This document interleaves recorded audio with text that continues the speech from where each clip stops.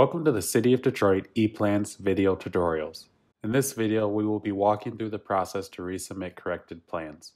If your plans need to be corrected and resubmitted, you will receive an applicant resubmit request task email from donot reply2@evolvecloud.com.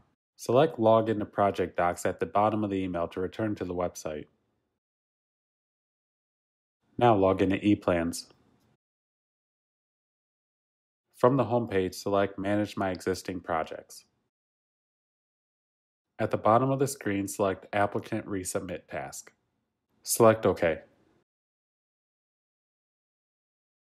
Review the task instructions near the top and bottom of the screen. Directly below, you will see two buttons labeled View Changemark Items and View Edit Checklist Items. Each button has a number in parentheses that represents how many items need to be corrected. In this example, I have 0 changemark items and 1 checklist item that needs to be addressed. Depending on the updates you need to make, you'll need to click one or both of these buttons. I'll select View Edit Checklist Items. Here I can review the comments about my application to understand what is needed before resubmitting. In this example, there was a problem with the electrical. Next, I'm going to return to the main ePLANS screen and upload the corrected file before responding to the comment. Select the project ID. I'll expand the drawings folder, then select electrical. Then I'll follow the steps to upload project documentation.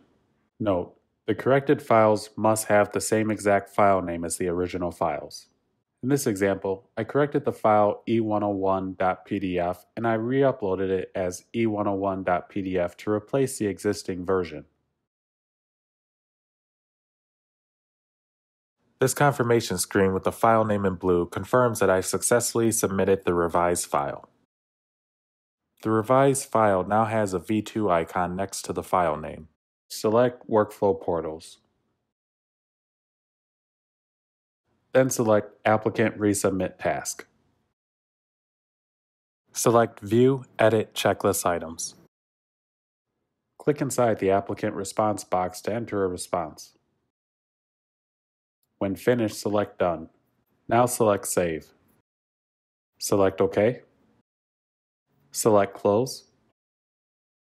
Back on the Applicant Resubmit window, enter your comments in the Applicant Comment section. Check the 3 boxes under Task Instructions. Now select Resubmit Complete. And OK.